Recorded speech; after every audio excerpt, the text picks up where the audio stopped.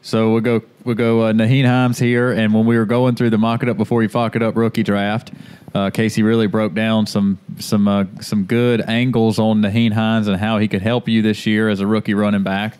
I really wasn't drinking the Kool-Aid, but it hasn't taken very long at all for that. I mean, week 1 he had 7 catches, so it's really not been hard to figure out. At that point, maybe Marlon Mack wasn't hurt yet, but I got no excuses. Certainly, I don't think he finished the game week 1. I got no excuses that I was not going to be in this position to brag about my take on Nyheim Hines in case he is. So you take the floor first with Mr. Hines. Well, I mean, basically, I don't know if you missed it and the mock it up before you fuck it up, or you're maybe newer to the program. It's something we do every year. That's kind of right after the NFL draft.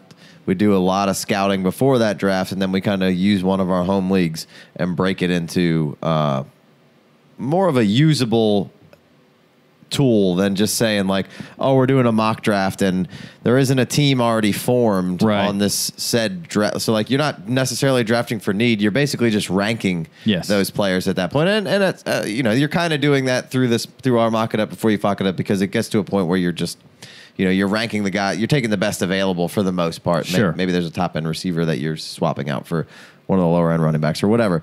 But we got into the second round, and Nyheim Hines, somebody really needed an RB2, and I thought that this was not far into the second round.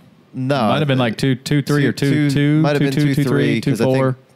Yeah, 2-2 or 2-3, and he just didn't have any running backs really. And he had I think he had Melvin Gordon.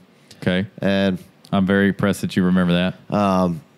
I was just stating that, with this draft pick, is Nyheim Hines the best pick? And this was before, like, obviously by the end of summer, Nyheim Hines was being drafted. He was hot. Much higher than when we were kind of talking about him. Yeah, he was hot. But I just thought and kind of saw what I thought was going to happen here. And I mean, yeah, he scored good points in these last 2 weeks, but a 7.5 and a 9.3 isn't the best. And the 12 in week 1, wasn't anything to brag about. So who knows really what's going to happen again? We're gambling. But with this Frank Reich offense and what he was doing and the way that the Eagles played it last year, I saw a lot of upside opportunity for a guy like Nyheim Hines, who is a converted receiver and can play that slot position. They didn't have a lot of receivers to start with, and they've been losing them like crazy. Kane's already out. T.Y.'s now missing some time. Sure. They're missing Jack Doyle, who's, say what you want, but pass catcher. He can catch. And, I mean, they really haven't had any other running backs. Not that Nyheim Hines is crushing it in the attempt category. This was the most attempts he's had all season, this last game with 15, but before that it was 4-5, 4-5. Yeah. So I just thought that the upside with this guy was huge from a pass-catching perspective. And, I knew Andrew Luck was hurt, and I knew this kind of was going to be sort of a shorter passing game offense, get the ball out of his hands. But I knew this was kind of at least what you saw as the offensive coordinator as the Eagles with this committee approach and quick passes, and Nyheim Hines fit into that profile well, and he can play in and out of the slot. So I thought this was, a really solid pick if you needed an RB2 near the top end of a draft, and he could really help you out. And he's been helping you out. Obviously the 7 and the 9 isn't great, but it's not the end of the world. And that, who knows what will happen when Mac comes back. Is kind of my concern, and he's just had a good game, and a lot of people are really high on Nyheim Hines, and much like we talked about James White being hot right now, and people, really latching on to seeing all these last 2 games. He's had 28 and 16 points, and he was kind of a buzzword near the end of the season. It's all starting to kind of come together, and maybe I would consider selling Nyheim Hines if I could make an upgrade. Again, we've talked about this multiple times. There's no point in making a trade that is anywhere near lateral for you. But Nyheim Hines, you might have paid a high-end second for him. Maybe you even paid a first for him. So it might not even be worth for getting your first-round pick back if you paid the first for him already. Well, there was... Sorry. But who knows? No, it's all good. I don't know. I'm kind of interested in selling a little bit. I think Kane could come back. I think Hilton stays in there. I think there's a glaring need for receivers on this team, and they kind of see it now. It's this guy's Frank Reich's first go-around at being a head coach. They have 2 tight ends that are good. Ebron's been nothing but great this year. So I can't take anything away from him, and Doyle hasn't been out there. So, and Mac could come back, and they could easily draft a bell cow after seeing how this it was all great when you were on Philadelphia and everything's going well, and you got a bunch of backs who can mix in there and do all sorts of things. It's a completely different story when you don't have an offensive line like you did, because you made an effort at least this year. You drafted a guard really high, and you've made an effort over the past years to get better. You've had some bad luck with injuries, and you don't have Philly's defense either. Right, you don't have Philly's defense either, and so I could see maybe Nyheim Hines just possibly staying in a sort of James White purgatory of being that kind of. There'll be some up games and there'll be some down games. You might need him to fill in as your RB2. This is my oh shit emergency RB2, and maybe not hanging on to he's a very good receiver. He's not a great running back, and that was never my interest for him. Yeah, but so I don't exactly know what you could get for Nyheim Hines right now, and I don't think anybody would necessarily even really give you a first, but. Like we talked about James White, I think you might be able to possibly pair him up with something and make a jump up in player caliber for a player who might be maybe a little safer than this guy week in, week out. I like Hines a good bit, but Mac could come. We haven't even seen him really with Mac in the fold, staying in there for a whole game. And I think Mac's somebody who can catch the ball and is an electric player. And there's been rumors of a Le'Veon Bell type that. Le'Veon Bell was on the short list of the Colts were on the short list of Le'Veon Bell type suitors, and I don't know if there's any fire to that, but I think it doesn't take much it doesn't take much to change anybody's outlook, but he's not safe, is I guess in his outlook for longevity, he's not necessarily safe. A lot could easily happen to turn the tide, whereas maybe some other guys who are a little bit more established, it takes more to get them out the door and decrease their roles. Okay. Well, I'm super. I could tell when we were talking about the things we were going to talk about tonight earlier in the week. I could tell we were going to be a little bit different on this, and that's why I was excited, because you were early in on Nyheim Hines, and you really nailed this potential. You basically crystal balled some things like you sometimes do. And this has worked out exactly up to completely home run about what might happen has happened, and he's been awesome. So I guess a couple of a couple different ways to look at it. Obviously, you haven't seen Marlon Mack. We saw him for a couple of plays in the preseason. He definitely looked explosive on the edge. He caught a pass and looked really hot. Mm-hmm. So Marlon Mack, he's got some fire in his legs for sure. And if that hamstring or quad or whatever he hurt gets right, he could be a threat. For me right now, through 5 games, the Colts offense, it is a quick release system. It is a quick pass offense anyway. And then I think in addition to that, Andrew Luck and his shoulder injury and everything else, that they've just really dialed this completion percentage in. He's already got 245 attempts. I know they played some overtime already and all that fun stuff, but he's got 245 attempts in 5 games. So even if you just multiply that out to 15 games times 5, that's 750 passes, right? Yeah. So that's an absolute ridiculous amount. I think Stafford's got the record with high 700s, maybe. Yeah. Well, anything over 600 is crazy. Yeah. So 750 attempts. That's only on a 15 quick math in my head. I mean, so call it 770. I don't know. That's a ton. But he's you got. Obviously, T.Y. Hilton is hurt and didn't play last week, but he already had 38 targets through 4 games, so that's 10 targets a game for him.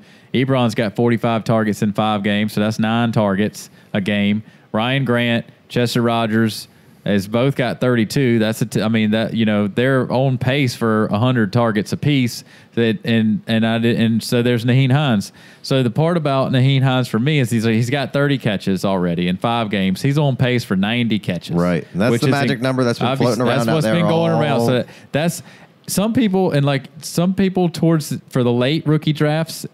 There was some late into the first round draft pick Nyheim Hines. That would be the record for Stafford had 727 attempts. That's number one overall. So basically, Andrew Luck is kind of on pace to shatter the record by a whole game of big games worth of stats. Right, and I think that's probably true for more quarterbacks than not this year. I agree with that. No, I completely agree with that. But maybe not even. I mean, there is so many games. There's 50 attempts in almost every game. I know. I'm sure. I would imagine that Ben Roethlisberger's attempts look close to this as well. But this is doesn't matter. Luck and his receivers. Right. There's nothing to change this anytime soon. Mm-hmm. And so when you were talking about, obviously the wide receiver Deion Kane blows his knee out in preseason, he's gone. The offensive line is not going to fix itself in any time. Mm-hmm. So, I mean, obviously, you got two offensive tackles that might come back in a couple of weeks, but it's still not. It's been a bad offensive line. They took the best offensive guard and 1-3 or 1-4 or something. They took him in top. They're trying, like you said, but that's not a quick fix. And the defense isn't. They played over their heads the first couple of weeks. They definitely overachieved for a defense that we've seen to be horrible for years now. Right. So.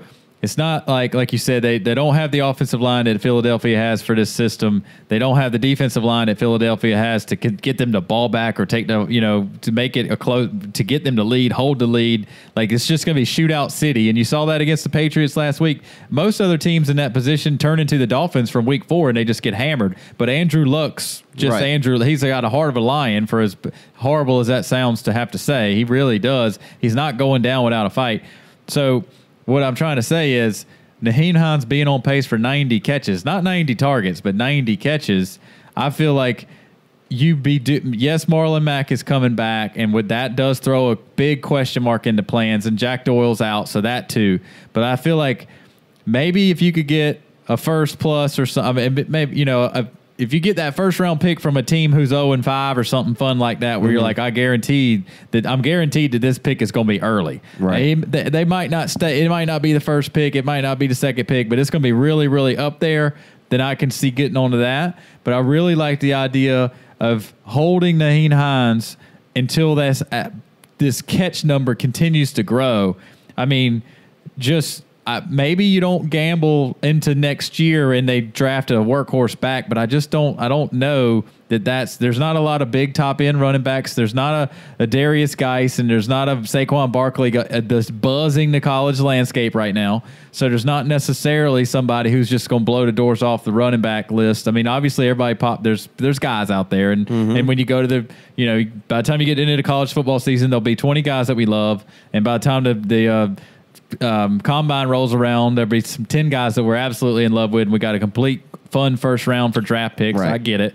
But I think if you hang on to Nyheim Hines right now, if you hang on to him for a little bit longer, I felt like when you brought up the James White thing, you were going to go to he almost has to continue to go up in stock price. Yes, Marlon Mack is a question mark, and that could, but I mean, Marlon Mack's not he's not a workhorse type back anyway. I guess he could be potentially fall in, but I think Nyheim Hines has made a big enough name. He's not, you saw him come in and take Wilkins' spot. He got 15 carries last week. Well, the thing is that it's not about the I mean, he did get 15 carries. It was for 45 yards, so nothing great there. He's not a good running back. He's a good pass catcher. Sure. And I mean, there lies the difference between what James White. Not that James White's not a good pass catcher, but they have an offense. Yes. The thing with that could lead to Nyheim Hines staying closer to the same of what he's doing right now is the fact that they don't have any other real great receivers. Like Chester Rogers and Ryan Grant are basically Nyheim Hines.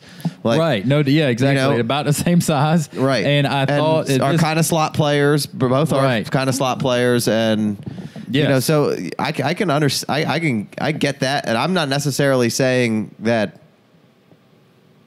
I don't know. I don't know if I want 9. If he gets 90 catches, sure. I think there could be some good value for heading into next season. I don't love the long-term outlook for Nyheim Hines. Well, honestly, at this point, being as good a producer as maybe people are seeing him as right now. Right. Well, honestly, at this point, I thought that Ryan Grant would have been a little bit more take charge-ish. And for the wide receivers, not that he's been bad, but he's been basically like a 5 for 50 every week kind of receiver. And Chester Rogers, for his 8 targets that he's gotten 3 weeks in a row, if the Thursday night game is the only game on, so you're watching that closer than most games on Sundays. The dude dropped a bomb touchdown he was running. He's behind the defense and he's full speed and the ball hits him and he drops it. I mean, that happens. Right. To perfect. Marvin Jones has done that this year. Deshaun Jackson will do that to you. I bet everybody will drop a ball. But then after that, you're already on drop alert from Nyheim Hines. And then after that, you're in the end zone, and a surefire touchdown is up in the air for Nyheim Hines, and he jumps up for it, and it just looks like Will Ferrell in that movie, like, I don't know what to do with my hands. And he just didn't know how to do... Chester Rogers. Yes. Right. Chester Rogers looked like Will Ferrell, like, I don't know what to do with my hands right now. The ball's coming. I'm in the end zone. I should be catching it, and I don't know how to do it. Yeah. And I just lost a ton of confidence in him from that. And I'm not saying I'm going to use that as a reason to boost up Nyheim Hines' value, but I like that comparison. Is just like Ryan Grant, Nyheim Hines, and Chester Rogers are basically the same player. They got the same amount of targets. Nyheim Hines maybe gets a little bit lower average depth of target running out of the backfield and in the slot too. He's got 29 out of 35. These other guys, both mirror image, Ryan Grant and Chester Rogers, are running 24 out of 32, which isn't a terrible completion rate. But I guess there's no wide receiver savior coming. Obviously, Hilton was crushing, but Nyheim Hines has got 3 games this year with 9 targets already or more, and 2 of them, one of them was with before Hilton got hurt, and I guess his last 2, Hilton got hurt against the Texans and didn't play against the Patriots, so I can see the bump up in targets there.